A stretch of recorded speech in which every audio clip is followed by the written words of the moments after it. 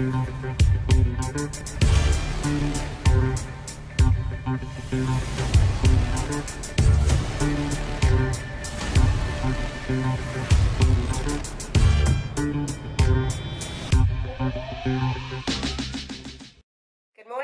to Business First. My name is Nyasha Munangatire. Today is Wednesday and we are doing Women Business Wednesday this morning. As you know, the show has been brought to you by CBZ Bank, who are our partners for success. I'm joined today on Women Business Wednesday by a phenomenal entrepreneur. Her name is Chiko Chipunza. She is Senior Partner for GAA Associates. Chiko, thank you so much for coming on to Business First and a big welcome. Thank you for having me today. All right. Chiko, we want to just get to know your business journey a little bit. Our show here likes to focus on women who are making waves in business. Yeah. And your story definitely is an inspiring story. Can you tell us a little bit about that journey, your business journey?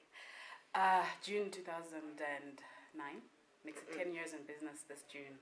I just decided enough with employment.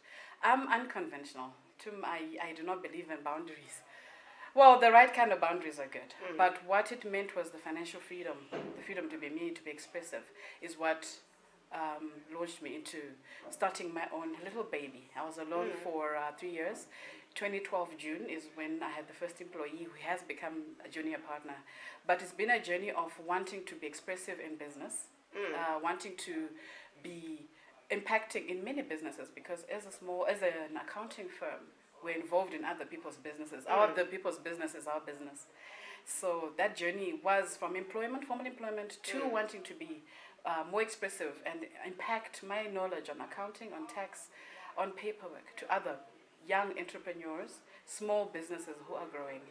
That is how the journey began. Over the years, over the 10 years, it's been the small to medium scale enterprises who we've been working with and growing with. Yeah, I guess, and there's a story for small businesses that if you don't get your accounting correctly, and if you don't get your records correctly, that can easily hamper even the growth of your own businesses. So I can imagine that your work definitely has a place in the market. That's true. Okay, you did touch on your motivation for getting to business. You talk about self-expression and being able to have the financial independence. Tell us a little bit more. I mean, for somebody listening, I mean, some of those words can sound very... go over the head for people. What does it mean to self-express in business? I would say it is who you are naturally. Your talent, your passion should show in what you do. So in terms of passion in running a business, it's what drives you. So for a young person or for anyone who's wanting to start out in business, what they're looking for is what drives them. So for me, I knew at 15 that I did not want to necessarily report to anyone, but of course the discipline of working for someone is important for anyone in business. But from then on, I knew that I wanted to call my own hours, in other words, regulate my own income.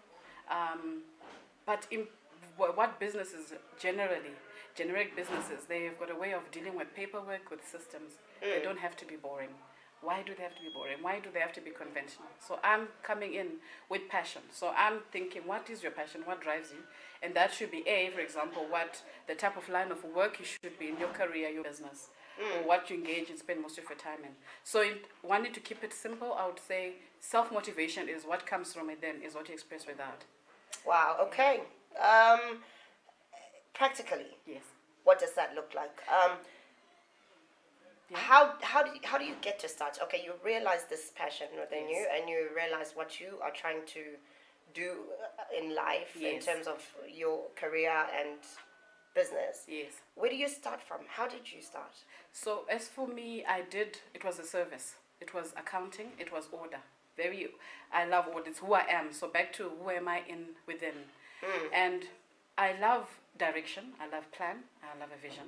So what it meant was accounting and admin, for example, for me, was that I want detail. So accounting is detail, it's figures, it's planning. So that my work, which became a career, then a business, was what my qualities as an individual. So it's a big expression of what I am within. So identifying my strengths, and those are some of my strengths, of course. So as for anyone out there who's starting out, is knowing what you're good at, Zimbabwe sometimes is not the right environment for your passions, but you so that means maybe you're not branching out to exactly what you want to be, but you start somewhere. So if it means being employed and you do get a job, if you're blessed enough for the job and an opportunity comes, it means you are joining a firm, but you are just being expressive. So yes, it may be a job. If it's a business, you're starting small, you're thinking big, you're starting now. Usually, you do not have excuses. What do you have? If it's capital, well done, then you go. If it's people, you use your networks. If it's a skill, then it's work or provide a service. So you have to start with what you have. Yes. I really like that. And we almost get the software of your business very clearly in terms of what drives the business internally. Tell us some more in terms of how the rubber meets the road. You've got an accounting service background as a career or as a skill or as a qualification, and you want to own it as your own business. Where do you start? Who do you tell, I've got accounting services that I offer? And where did it begin for you? For me, it began with, I was waiting to get into an internet cafe back then, 10 years ago. And I was waiting, and I started talking to a stranger. And she mentioned how her parents needed an accountant. And that's exactly how it started. So that's a start. Who are your networks? Who are you talking to? Do they add value? What is the net worth of your network? Meaning the people you talk to, what value can you get from them? And the first thing you can do is open your mouth and talk, engage. So that's one thing I did. And from there on, in our field, we are not allowed to advertise, although some have. But what has been happening is I did something small well, evidently, because they referred me to their friends. Wow. So my community of clients grew because people were talking to people about a girl who can help you manage your books, who can manage your finances and make your paperwork right. That's how practically it began. That was in May. And then June I said, look, I actually wasn't sure what it was. I thought I was helping out a stranger that I met. Then June I realized, no, this is serious business, because the referrals started coming in. And for the first 6 months of 2009, I had about 3 clients. But over the years, the client base has grown to over 100 clients. Yeah. So what am I saying? Use the networks, talk, speak to people. So you've got you want to start with what you have exactly. And in accounting, for any aspiring accountants or those who have got the gift, it really is talking and helping out. It is stepping out and saying, what can I be offer? A setup doesn't have to be a big business. It can be the lady baking cakes next door, but she just wants to know if she's making a profit. We'll help her out. Fill in a few returns. Well, let's help her out. And you offer solutions. So the question is, did you charge on your first job? I think it's a question that entrepreneurs struggle with. Your first person comes up to take up your service. Do you charge? Do you not charge because you want to keep them around? Do you want to impress? It's a difficult question. It is. The first job, this particular one, this lady, I did charge. But I remember I was so shy in charging because I was new at it and I wasn't actually sure of any rates at all. So what I did was they offered to pay me some ludicrous amount of money. I'm like, it was actually quite a lot more than I expected. That is when I started seeing the value in me. Currently, for any new potential clients, my first meeting with them is free. They need to engage with me because that's what I believe is one of my strong points. Is the engagement. It's knowing who is the business behind the business and who is Chiko behind the big label. So that is one of my strong points is the engagement. So for any new client I have, I do meet with them for an hour just to talk. Nothing to do with anything. Talk, get a background. They know me, I get to know them. They can then decide from there. But you know what? I know that after the first meeting, they're gone. Second line. And with that, we need to take a short break. We will continue after the break talking to Chiko Chipunza from GAA Associates. She's senior partner there, and we get to find out some more in terms of what they're doing with their brand.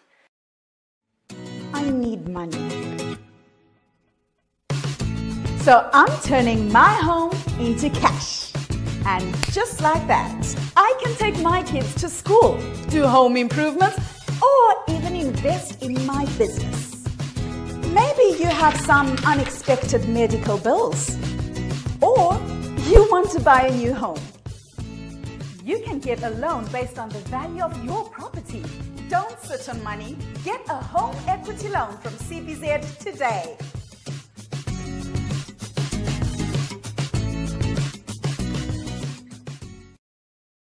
Welcome back to Business First. I am still with Chiko Chipunza. Today is Wednesday and we focus on Women Business Wednesday, and the show today has been brought to you by CBZ Bank, who are our partners for success. Chiko, before we went to the break, I think we got to understand the personal journey, the person behind driving the business, and I guess we want to get to understand a little bit the technicalities of actually running the business. Tell us, what has been your success formula for business to date? I am in a niche market, so GAA Associates is a niche market, small to medium scalers. I don't know if this is politically correct, but there's a certain race, color, there's a certain group of people that I'm in, that I have access to. They've been the referrals in that community, and it has really grown that way. Another success formula has been the personal touch. So the bigger firms, they've grown obviously because of size, but thankfully for our small size, we still have the personal touch. At some point, I was even phoning clients for birthdays, especially in the early days. Oh, wow. Because, it's personal. I know their birthdays. I've got their records. But as a business grows, a business wants to feel in touch with the accountants, with the bookkeepers. And we're checking up on them. So every so often I have meetings with clients as senior partner, and they say, where's the business? Where's it growing? I'm invested in their businesses because I'm interested. The growth of their business is the growth of our business. They should just not leave for the bigger firms. But of course, what I'm saying is, as they grow, we grow. So personal touch definitely is one of them. And the mantra is, you go crazy with your business, leave us to be crazy with the paperwork. And then the farmer wants to know if his crops are doing well, if it's going to rain. It's not enough to worry about. You don't want to worry about the tax returns. So we say, we take over their paperwork. So we leave them to do the real money-making business. So that has been one of the success features that let us run over, and it's holistic. So there's no one formula for every business. Every business is unique.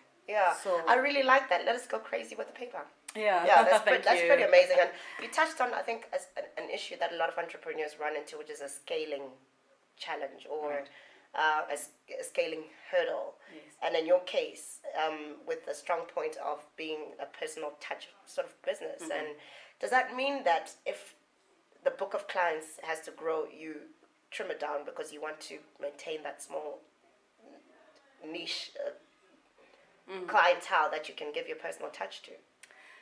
It has been a challenge, but what it is duplicating ourselves. So I'm a senior partner, I've got a junior partner, the team is growing. Why? Because what I'm basically saying is we are growing as a business, and growth means taking on more but still maintaining the quality of the personal touch. So creating more Chikos, for example, is what it is really duplicating. So what it means is it may mean different levels. Entry level, first meeting, it is with me or one of the other partner. But as you grow, we give the work to the associates and to our consultants. But when it matters, when we have the meetings, and some call me in for board meetings, we sit on the boards and talk. So that's what it is. So I'm in there, and they understand, because definitely there's the personal touch, and I'm reassuring them. But the system works so that there's not much of that meetings and going in circles. It's really let's get the work done. Give us the paperwork. If we can do most of our work via email, we don't have to meeting in person. But when it's important and there's need, we're there physically. I am there for that personal touch. It sounds like you're touching on a team on team issues here, and about getting the DNA of the business right across your different team members in your organization. Talk us through that. How are you building teams? What's GA Associates' mantra for team? I want my associates not to feel like employees. They have ownership. When they have a client, they bring on the client on board. They even have an option to say, do you want to run this client for yourself personally, or you want the team effort to work through the client? 90%, 99%, it's let's work with the client as a team. So I'm loving that. It's empowering them. They run with the team, they've got a portfolio, they do the invoicing. They know, they follow up their client. If you bring in a client, you get commission. So there's ownership. So it's not a Chiko thing. It's we are associates, and for sure you want the life of the business to grow, because they're invested in it. And I say, come as unconventional as you are. We don't have to wear formal, for example, because it's not about the dressing, it's about your input. I want them to be creative, to be motivated. So that's what I look for. So you come as you are.